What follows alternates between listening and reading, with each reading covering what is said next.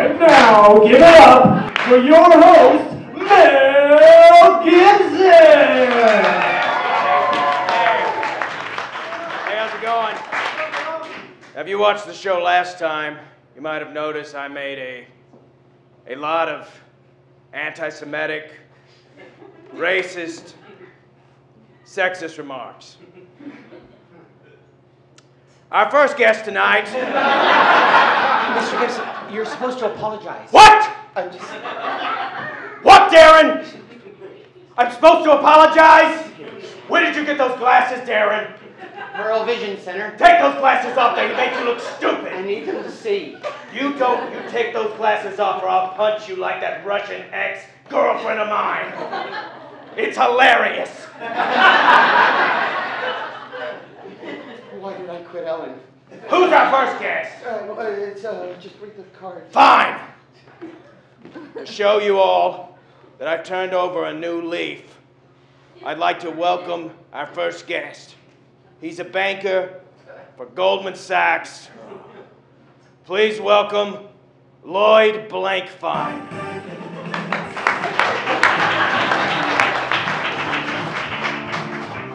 Hello, Lloyd Blankfein.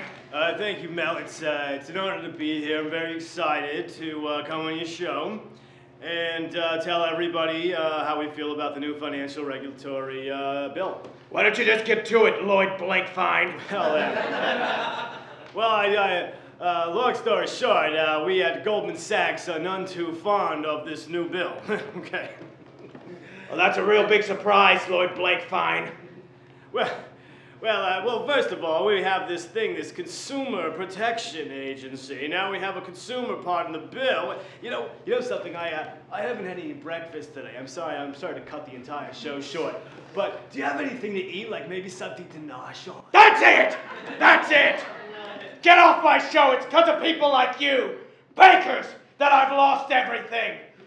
I had to sell my paintings, I had to get rid of my box at the Lakers. I'm sorry! Get out!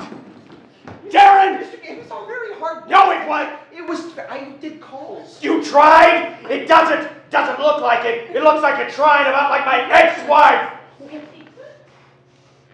Glasses better come off. Who's the next guest? It's a very good friend of yours, sir. Very close friend. Who is it? It's the card. Fine. You're skating on thin ice. I don't even have skates.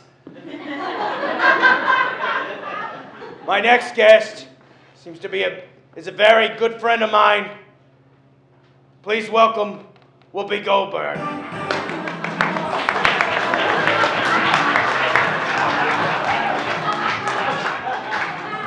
Hello, Whoopi. Thanks for coming. Well, hello, Mel. Look, I came here to support you like I did on The View last week. Thank you, Whoopi. And like I've said, we've had a long friendship, and you've been in my home, and I can't say that someone who's been in my home and a friend to my kids is a racist. That's very nice, Whoopi. So I've come here to shake your hand, to shake my friend's hand.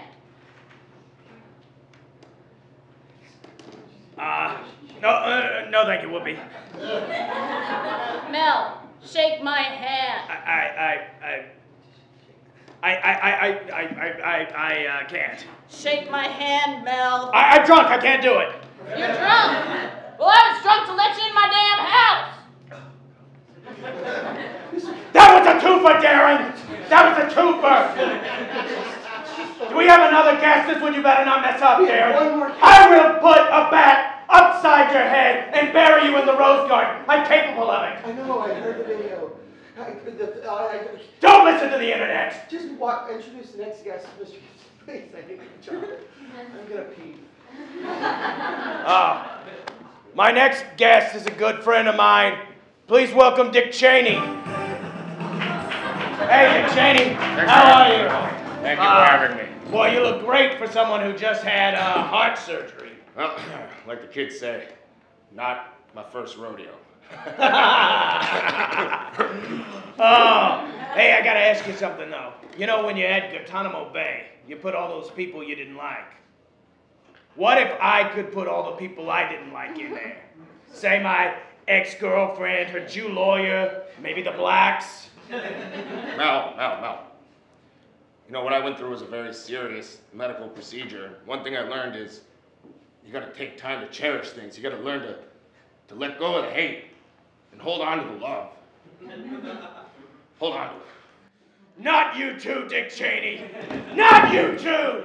You know what? I'm moving to Australia. Good night.